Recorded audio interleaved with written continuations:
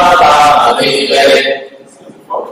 back. This is season 4, episode 2 of Black Man Sketch, Drama Podcast. We're here live. We're live. You know, right on, man. Can't get that part. That roast sideways, going crazy. The weather's nice. The weather looks beautiful. You still looks like my home. I'm here with my 2 co-hosts. My name is Joseph, or Kwasi. I'm Akwamu. I'm Antino. And we got some wonderful special guests with us today.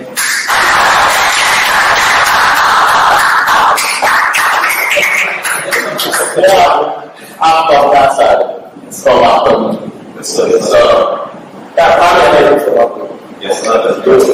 I'm Nigel, or Coach. What they call this today. Today has been a very impactful day. We've seen a lot, talked about a lot of meaningful, great conversations. And especially thanks to these 2 gentlemen, our historians, our tour guides. They've been able to provide us with a lot of knowledge and answer a lot of great questions that we've had. So from my experience today, first off, started with the Slave Castile, so it was very, very intense. It was hard to be in that room and really not feel like that. It's hard to not feel like our ancestors when we're in there. Really, it's a lot of emotions cycling through our bodies when we're in there. How would y'all say that? Going through the experience we have to be going to the Dakotas and looking at what our great fathers, our forefathers went through, all the things that they had to go through. It's a bit sad.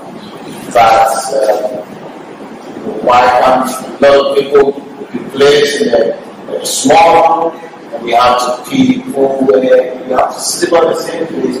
It's a bit sad. I would never say it was real inhumane. Like, it's just crazy to think what our ancestors actually went through. Actually being in that space is just like you can feel the stress as soon as you walk in. Like, I didn't smile at all when I walked in. As soon as I walked in, I didn't even feel like I wanted to be happy. Like, it's crazy. It's very, very sad, very depressing. It didn't make no better out of all either, because out there with no energy, their experience and all that, it just felt like I was getting sucked into the environment. And then breathing in, you can still smell, the resonance of the hearing and the pieces a little bit. It just shows. It don't make it no better than when we left out the door of return. You can see the poverty still right there, the impact of what slavery has done to our people still right there in front of your face. It'll do something to you psychologically, it'll do something to your heart. It makes you just feel like, is this real? This is really our reality at some point in time. But how can you change it? You know what I'm saying? That was the only thing that was going through my mind. That is food. But, that's just an experience. I never thought in the years that I would be in this proximity anyways. Very thankful for the John place to give us this wonderful opportunity. Honestly, I can say that nobody should have to go through that. And it's anything as a people that we can do, we need to figure something out. You know what I'm saying? It has to happen quick, easy, simple. How do you guys say that made you feel? Honestly, my feeling starts right from the beginning. If I am being honest to myself, I am made today to be convinced that, as said by one great philosopher, said, the road to hell is paved by godly intentions. Listening to the curator who was at the King's Castle today, it wasn't the intention of the white initially when they started to put on our show somewhere around 1471 to enslave people. They came with the purpose of focusing on attack, good news of salvation, good news of hope, good news of making people behave like human beings created in the image and likeness of God, the Creator Himself. And then,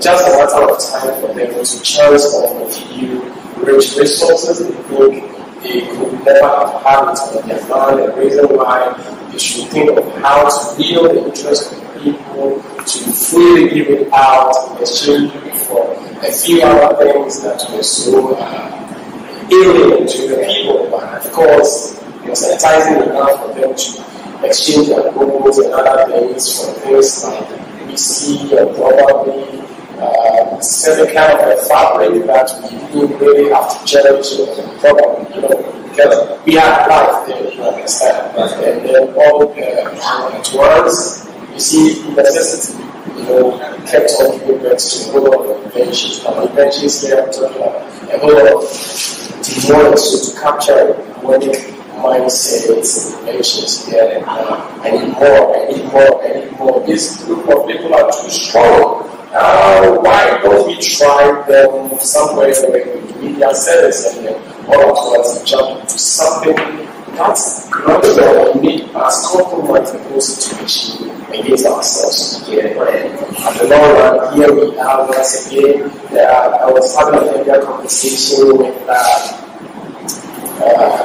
one of the group members, telling them that, of course, it might even be that probably my brother here happens to be my real brother, just because of what life had done to us so many years ago. I just want to say, somebody I just want to be friend, you get it. So I think we should be very careful about some of the good deeds that people try to execute towards that, because it's a matter of time for you to realize whether it's really good or it has a sort of material motive or something like that.